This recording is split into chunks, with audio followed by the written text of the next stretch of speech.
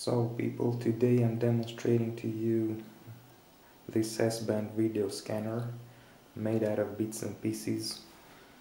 We have the monitor here. As you can see, there is some noise now because a microwave oven is probably operating in the same frequency. Connected in the back to video in and audio. Going to this board here with a 2.4 gigahertz receiver on the right end, antenna connected to it. It's a handmade antenna for 2.4 gigahertz, about 15 dB amplification. Back to the board, I have disconnected the SDA and SCL lines, data and clock, for the I2C protocol used to tune this module to the right frequency.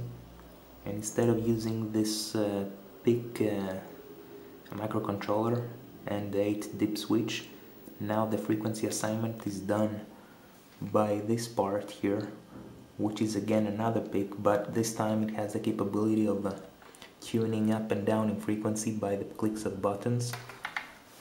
And you also have a frequency display on it, so you can move up and down in frequency.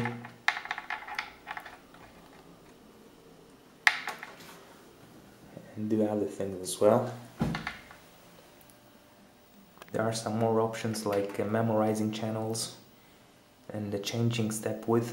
I don't even have those buttons in place right now, but as you can see, this ain't even my video and I'm picking it up quite well. Actually, it does get better than this, but as I said, this band is used by many devices like Bluetooth, wireless LAN, microwave ovens, well, you name it. And it's not uncommon to have some disturbance. Video quality can be increased by trying to fix the antenna in a proper way. Well, that was it, folks. Hope you liked it.